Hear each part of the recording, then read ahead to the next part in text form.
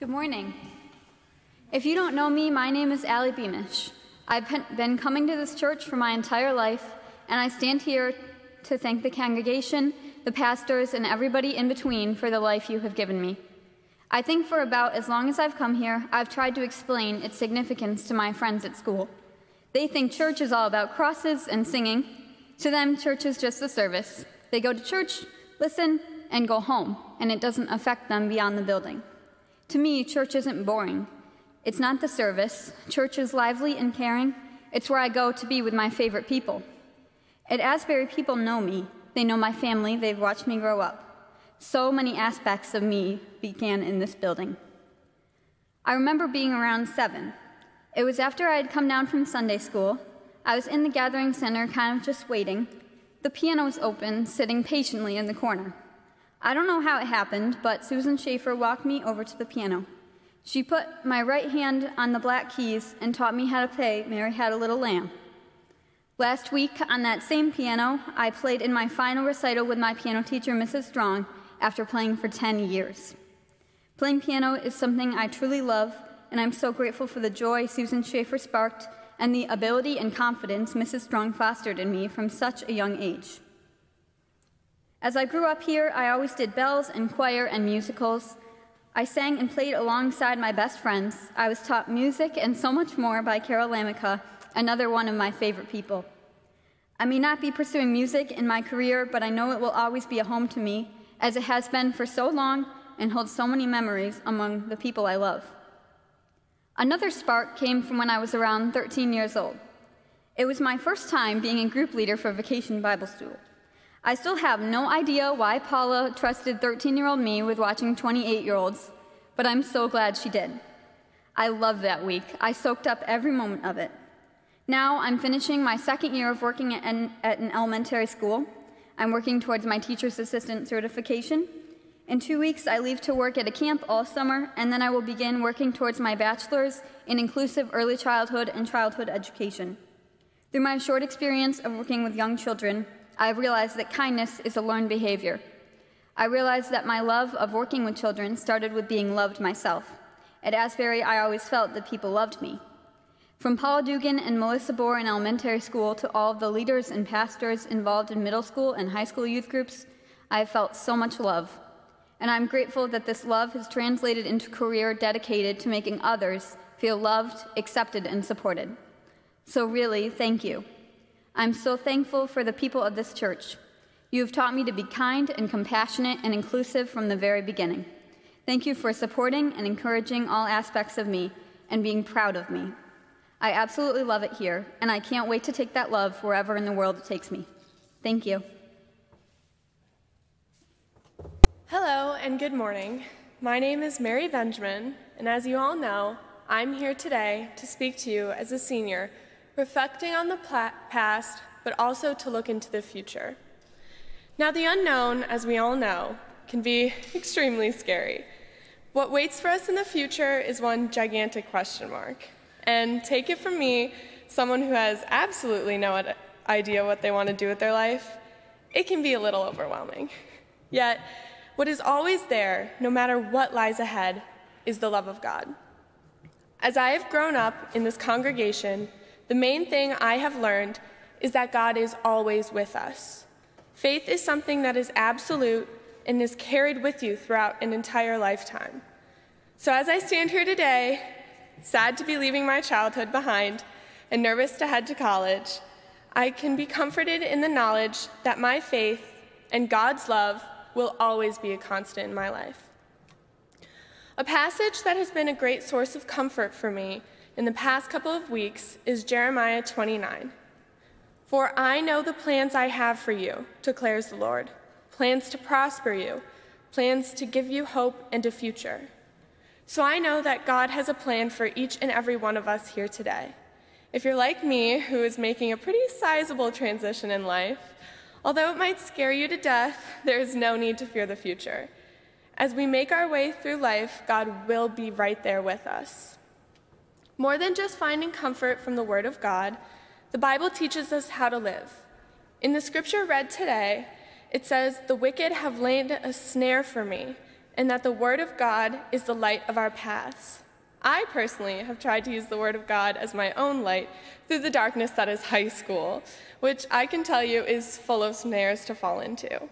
But thanks to my experiences here at church, I was constantly reminded of how to live as Jesus did. In Sunday school, Miss Paula told me the golden rule: treat others the way you would like to be treated, or more formally, do unto others as you would have them do unto you. This was drilled into my head almost every Sunday, and although it may be cliche, it's for good reason. While I don't know about any actual snares, remembering this rule has helped me bite my tongue on a few key occasions. But it extends also further than just navigating adolescence. The golden rule lights the path for us all.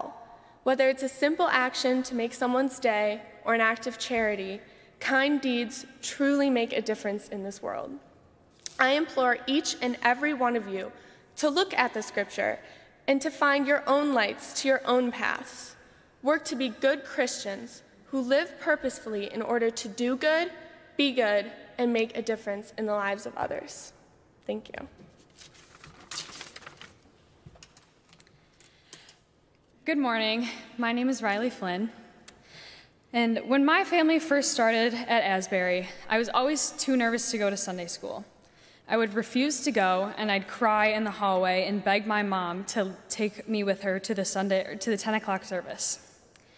There was one time when I was having my weekly meltdown that Miss Paula came up to my mom and me.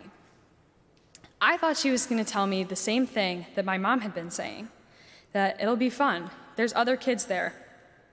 Instead, she knelt down on the ground, looked me in the eye, and said, "God doesn't care where you worship. You can go to church with your parents, or come to Sunday school, or worship from anywhere at all." That's always stayed with me. There's something about the way Miss Paula says things that makes you feel like everything's going to be okay. As I got older and got to know people, it was easier to go to Sunday school, and while I didn't always necessarily love it, I still went. I guess I couldn't get it through my head at 10 years old that when you talk to people, you might actually make friends.